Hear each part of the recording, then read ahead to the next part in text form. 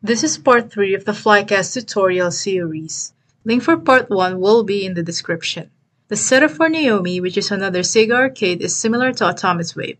This tutorial will build on that. For Naomi, head over to this page, go to Zip, and this time, you want to download the Naomi BIOS. You need to save it in the data folder, which is where Flycast expects all BIOS files. I already have it. Cancel. For the ROMs, head over to this page. The MAME version doesn't really matter because we're not using MAME. You can download the whole thing, all 192 files, or just pick the games you like.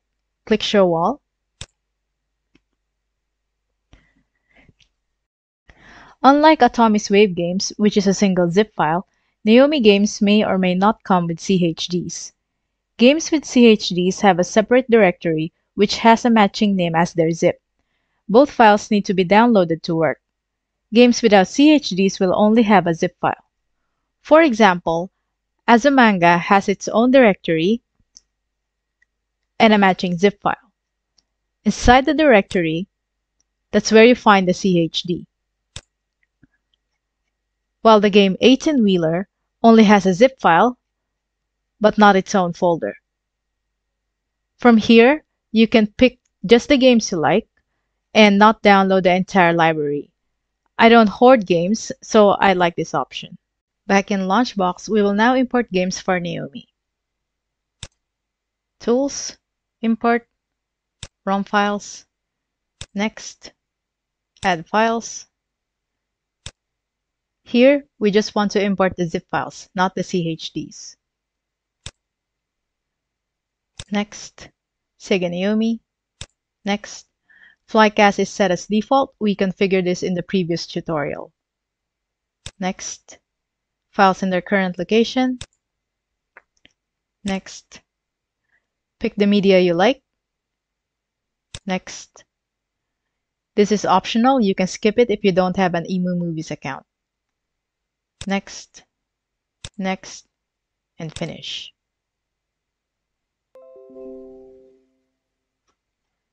Our games have imported, and from here, we can run Flycast without starting the game. Right-click, open Flycast, go to Settings, Controls.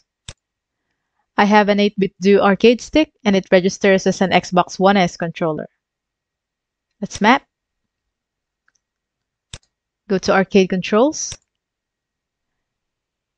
Let's see how that looks like. For directions, I keep those at default. The 8BitDo arcade stick can switch between left stick, D-pad, and right stick. For the buttons, most Sega machines only had 6 buttons, so I left buttons 7 and 8 blank. It doesn't have any trigger. Start is start. Service and test buttons are mapped to LB and LT. Part 2 of the series shows you how to use these buttons outside of gameplay. And then the emulator menu is select. Click Done.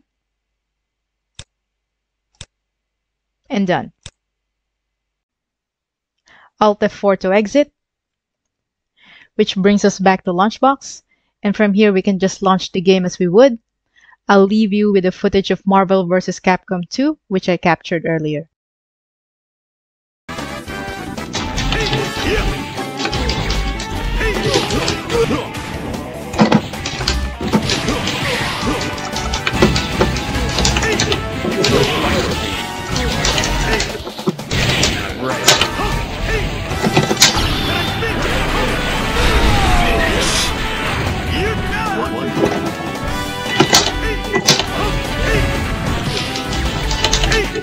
Hey!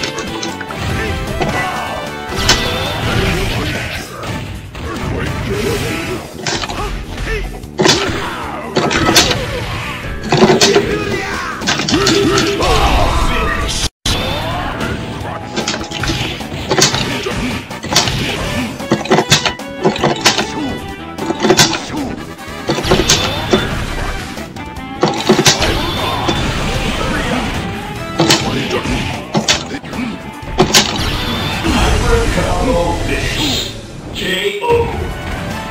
You win.